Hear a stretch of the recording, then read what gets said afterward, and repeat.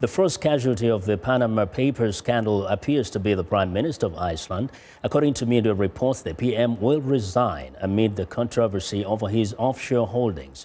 The massive leak of confidential documents purportedly reveals shady financial dealings by the global rich and powerful. The scandal that erupted Sunday has sparked a global outcry, prompted many countries to launch investigations into possible offshore money laundering by their own politicians and celebrities.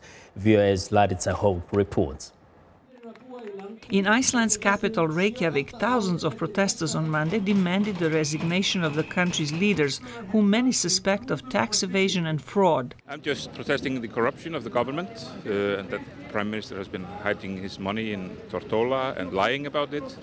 The Financial Minister has also been lying about his participation in secret companies. And everybody is just fed up with this. Investigative journalists say the documents show how the Panamanian law firm Mossack Fonseca helped clients launder money, dodge sanctions, and evade taxes. Panamanian President Juan Carlos Varela was among the first leaders Monday to promise a thorough probe of the scandal.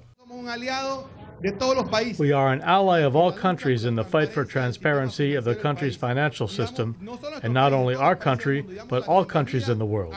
And we welcome any publication, any investigation that will protect the financial systems of Panama and the world. Leaders of France, Germany, Spain, and other countries also announced investigations to ensure their nation's coffers are not losing money because of fraudulent offshore dealings. Investigative reporter Will Fitzgibbon explained to VOA that the consequences of money laundering can mean loss of life, not just tax revenue. When we first started looking through the files, we came across the name of a company that had been alleged by the US Department of Treasury as having supplied oil and fuel to the government of Syria. And as we all know, Syria has been involved in a very deadly barrel bomb fueled war over many years. So the fact that this company, which allegedly had done these things, was allowed to have offshore companies and to continue using them was for me a pretty stark example of how those two worlds of victim and offshore coincide. Fitzgibbon said the documents reveal specific requests by certain individuals and companies that Mossack Fonseca create offshore companies for them with the specific intention of paying less tax.